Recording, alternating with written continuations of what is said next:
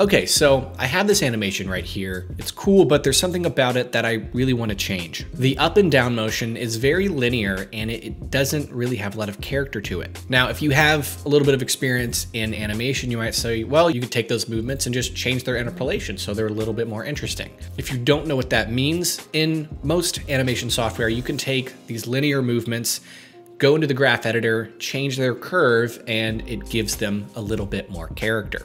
My problem is these movements were created in geometry nodes with a texture using values. And unfortunately, you can't edit those values in the graph editor because that's just not how that would work. But in geometry nodes, I found a solution to this problem, and today I want to show you how to do that. So first, I'm going to demonstrate how to fix that problem in geometry nodes to give your animations some character. Then we're going to create two separate animations so you have more context of how to use this and when you can use this and have a little fun, and we can walk away with a really cool animation. Now, if these motion graphics concepts are interesting to you and you really want to know more about it, I just recently uploaded a collection of tutorials onto my Patreon all about these really interesting MoGraph concepts in geometry nodes, and it'll give you so much context as to how to make really interesting animations using geometry nodes. If you want to check that out along with a ton of other motion design training for Blender, you can hit the link in the description and you can get 10% off if you subscribe annually. All right, now let's learn how to do this. All right, so for this portion of the tutorial, don't follow along. I'm just going to demonstrate it. We will be making a follow along portion right after this. So here's the idea. I have a wave texture plugged into the position of all these cubes, so they're going up and down. But again, the motion, the movement is very linear, just going up and down, and I have no control of the character, the way this can move, because it's just this value, the phase offset is moving. You can't use that in the graph editor. So here's what's really cool. We can get an RGB curves node, or you can also use a math node set to power, but I like this a little bit better because it's visual. So what you can do is take this. Right now, we are kind of looking at a linear animation. So right now it's just linear, but what we can do is bring this down, bring this up, and we're noticing a little bit of a change. Now I can just move these and then add a map range just to control the height a little bit. We can have some fun. Now I'm gonna mute the RGB curves, and you'll notice this is how they move, which does look nice. But again, if you don't have any control over a movement, then what's the point? So if we can add this RGB curves node, it's gonna change this a little bit and give it some excitement. Now you can kind of massage these curves to do, have a little bit more smoothness, but we're noticing it quickly goes up, smooth, and smoothly goes back down. So you have a little bit more control. Now, this is fun because you can take these and sort of goof around with the curve and like add these weird things. You can notice how they kind of behave. You can add some chaos. Of course, this is your more standard S curve to get something interesting. So that's the solution. Create your movement. It's linear, add your RGB curves, and then you can add a little bit of more control right behind it once you have everything set up. So now, if you are a beginner in geometry nodes and you want to know how to create this whole thing and have some more context, let's go ahead and build that. All right, so we are going to start with a blank document, and let's just throw a piece of geometry into here. And also, let's get a cube, because I want this cube to be beveled. I'm just going to create it right outside of Blender, of geometry nodes, get a bevel node, and we'll just kind of bevel him to your heart's desire. And then you can also give it a material and pick your color. So let's go back to geometry nodes here. I'm going to click on the plane that I'm going to have my tree inside of. Let's hop into the geometry nodes workspace, click new, and now this has geometry nodes inside of it. So first, we're going to go ahead and get a grid, and we'll plug this grid right into the geometry output. And then here in the scale, we'll give it a scale of 10. And then I'm going to go ahead and look at this in a wireframe view. I think I'm going to give myself 8 on the vertices. Yeah, I think that looks really good. So first thing I want to do, because I already know I'm going to want to cut holes into this, I'm going to go ahead and hit Shift D on this guy, and right here on this plane in the outliner, I'm just going to hide him. We're going to look at this guy really quick, and in the modifiers, if you hover over this guy right here, you can hit Control A and apply the geometry node. So now if I hit Tab, we have real geometry net we're working with.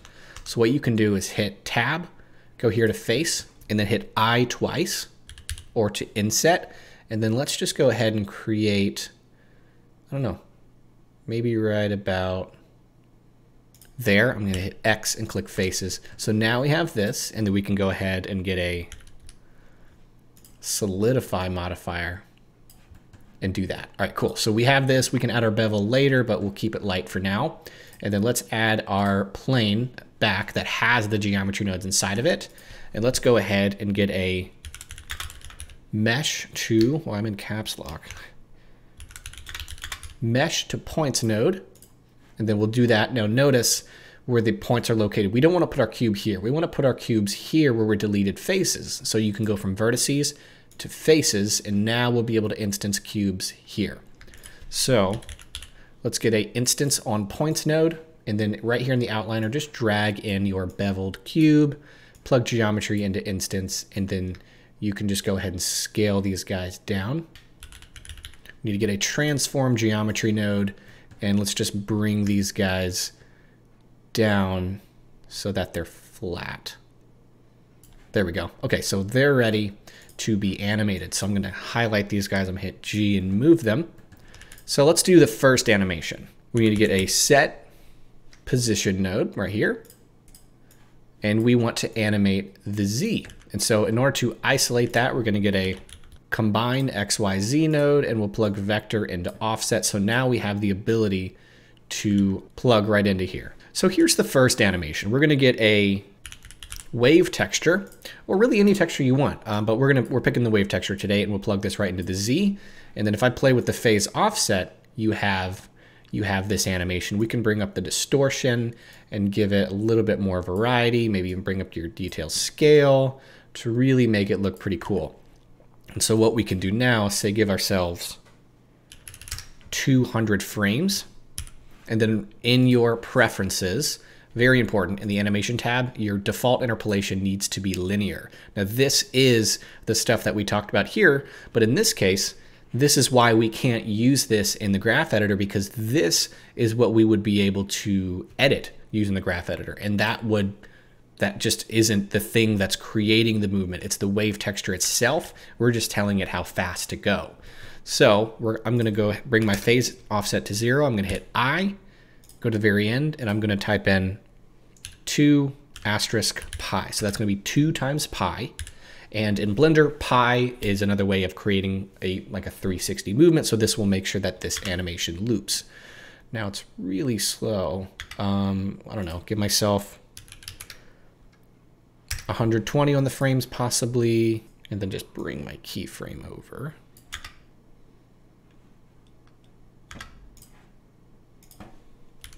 Maybe even 80. So depending on your settings, that will be how you change your animation.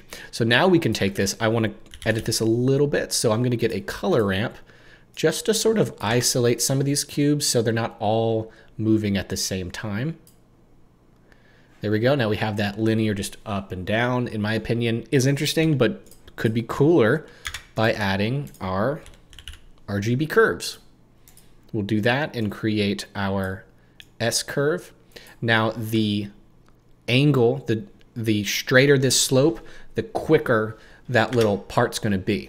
So if I make this slope really big like this, it's going to be like that. Notice the faster part, how fast it is.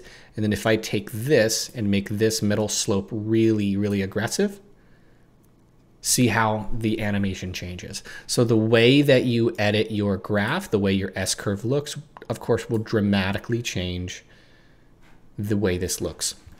And then what I can do is just go ahead and get in a map range, because I don't want to touch these later. I have the movement defined the way I like it. I don't want to touch any of this anymore. So I'm going to go after it and just say the maximum height. I just want to change my max height. There we go. Cool. So that's animation number 1. And now I can take this plane right here. I'm going to hit tab, go here to the edge select. I'm going to hold down Control and Alt, and I'm going to select this outer part. I'm going to hit E for extrude and then S to scale. Cool. So I just want to be able to have that out of the camera view, and then Let's just make this look a little bit better with an outline and a cavity. So there we go. We have this doing its thing. So that's animation number 1. Let me do animation number 2, and then we can add some materials and some lighting. So again, animation number 1, we used a wave texture to create the loop. Animation number 2, so you can go ahead, save this project file, and let's create animation number 2, which we're going to be using proximity to have some of them kind of jump up at random, seemingly random places. So I'm going to go ahead and delete all of these. Let's hit Shift A and get an empty plane axis, and he is going to be what we use to control the proximity. So in your outliner, you can just drag that empty straight into your scene. And let's build a little proximity setup. And I made a video about proximity a couple weeks ago. It's probably maybe 2 or 3 videos before this one. So if you want to learn more about this, I do have a video, as well as some dedicated tutorials on my Patreon as well about this topic. So let's go ahead and get in a mesh line, and his purpose is to just bring the count to 0. So we have one little point that geometry nodes is going to recognize. And if we plug location and start location, we're essentially parenting that so that when the empty moves in the viewport, it's moving this little guy around, and they have a marriage. Now we're going to get a geometry proximity node and plug mesh to geometry and change faces to points. Let's just go ahead and plug distance right into the Z, and we can see it's working. If I bring my empty around, you can see, cool, proximity is working. There's things we need to change though. So first off, let's go ahead and get a map range, because what I want to do is wherever the empty is located, I want things to go up. Right now they're going down. So to invert a map range, you can see that 2 min, 2 max. Make max 0 and minimum 1, and now we've inverted it. So when we bring our empty around, it's doing that. Let's go ahead and animate the empty first. I'm just going to go to the layout to make it easier. What I want to do is put an empty on a curve and then edit the curve to kind of like move around, almost like your mouse is moving it around. So let's get a curve circle. Go to our empty, head to the constraints, and add a follow path constraint, and then just go ahead and select that path. And then what you can do is go into edit mode on this path, and then if you click one of these points, you can hit G, and I'm gonna hit the tilde key and go to the top. You can hit G and move it around, but first I'm gonna hit A, right click, and I'm gonna subdivide, and then I'm gonna hit G and start to just randomly move this guy around until you get, I don't know, an interesting path for your empty to take. So now when we go to our empty and we play with this offset, it's gonna bring this guy all around, which is awesome. So what I'm gonna do is I'm gonna give myself maybe 200 on the frames, and then we're gonna go back to frame 0 to create this animation. So click on your offset, give it a keyframe, go back and just type in 100, which will make it go around 1 full cycle, and add a keyframe. So now he's gonna go around. Of course, we need to further alter and strengthen this effect. So we'll head back to geometry nodes, and first thing we'll do is go ahead and get in that RGB curves, and we'll create our S curve like we did originally. You can have some fun with it, do something like this. And then we can get in another map range to edit the strength or the height of this effect. So then we can go and say, oh, go up here. I'm gonna go to this map range and just tell it to bring a few more. So then this guy's a little too high. He is just going to say, just bring a couple more cubes with you when you move. And then you can play with that a little bit and then adjust the height more there. So maybe I can bring a few more in. There we go.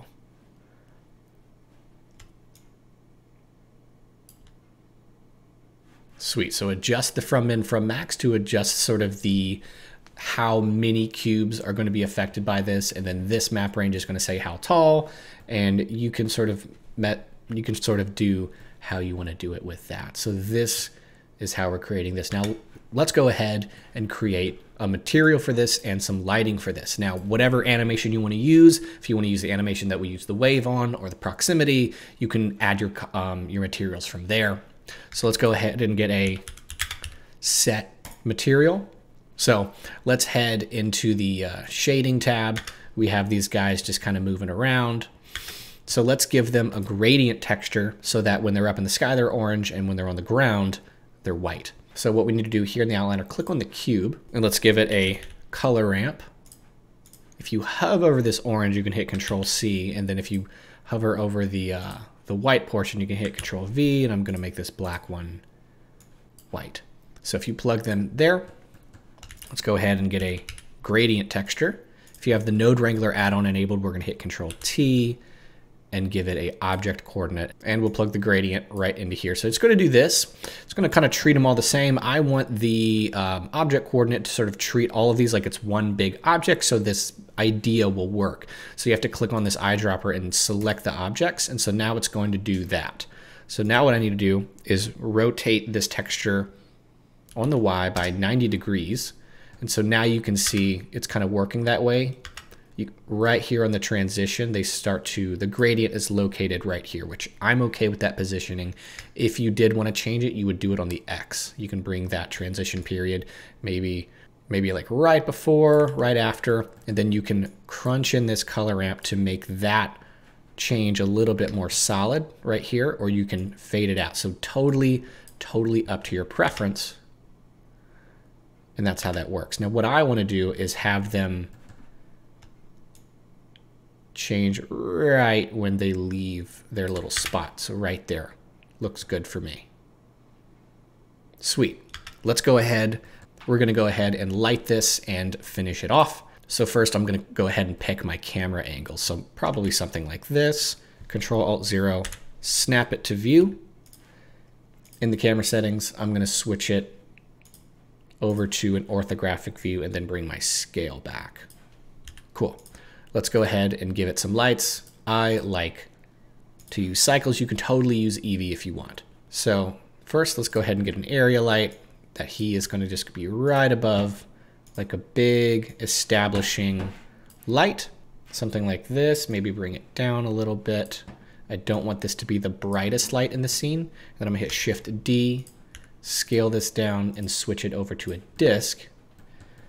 Then I'm gonna hit G, and then move it around, and then hit R twice to point it right in the center of our scene. And then you can bring your spread down to get kind of a highlight. And I think he's too angled, so I'm gonna bring him up and down to just be pointed right in the center. And then bring your spread up like this, and then bring your power to like 300, and then adjust it from there. Sweet, so now we have this. I think the cubes don't go high enough. So in geometry nodes, on my last map range, we're just gonna bring them up. There we go. We've now created this. So there we go. You can go ahead and render this out. I recommend using I'm gonna go here to the printer icon. I recommend a PNG sequence, and then you can compile that later. 1920 by 1080, and in this case, because it's really smooth, soft materials, 200 samples should really do good for you. And then you hit render animation, and when you're done, you can have something really cool like mine. So there you go. Hopefully this was interesting and useful for you. Now you can have a little bit more control over the interpolation of these value-based movements. It's a big game changer. I just created this animation with this trick, and that's a tutorial I'll be posting in a few days. But with that being said, thank you guys for watching, and I will see you in the next one.